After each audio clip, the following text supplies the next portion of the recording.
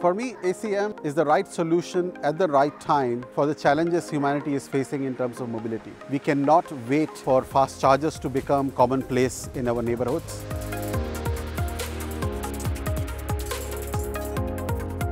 Es sind aber nicht die Elektroautos, die den Engpass darstellen, sondern die Versorgung der Elektroautos mit Energie. Dazu braucht es eine intelligente Vernetzung und das ist genau das, was wir mit ACM entwickelt haben.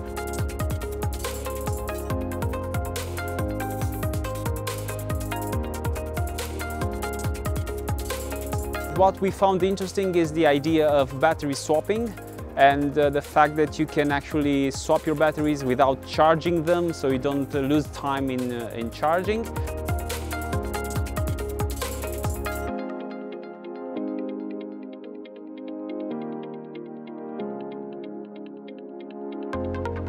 Das Spannende an ACM ist, dass das wirklich ein systemischer Ansatz ist. Es geht nicht nur ums Auto oder es geht ums Carsharing, sondern es geht wirklich darum, Themen wie Energie, Themen wie Vernetzung von Mobilität in Städten zusammenzuführen und wirklich in einem vollständig ganzheitlich gedachten Konzept umzusetzen.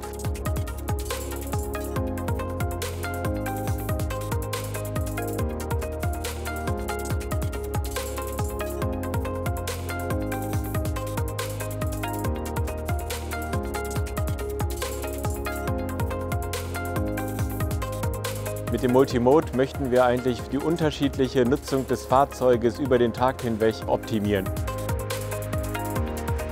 Unser E-Taxi ist sozusagen vorne ein normales Auto und hinten fast wie ein kleiner LKW. Und so möchten wir diese Nutzbarkeit sowohl für den Personentransport als auch für Güter sicherstellen. Das Mobilitätskonzept finde ich für mich persönlich super, weil ich in der Stadt lebe. Ich brauche wirklich eigentlich kein Auto im Besitz, aber gerade so zum Transportieren habe ich immer mal wieder das Problem und da war ich jetzt wirklich begeistert, wie viel reingeht.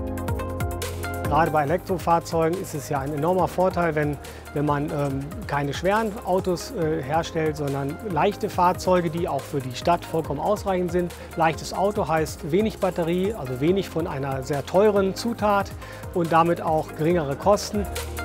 Am Ende mit dem Ziel, gar keinen CO2-Ausstoß mehr zu haben und einfach sauberere Städte zu haben zu einem sehr, sehr komfortablen Preis, auch für denjenigen, der dann mit den Autos fährt und der sie betreibt.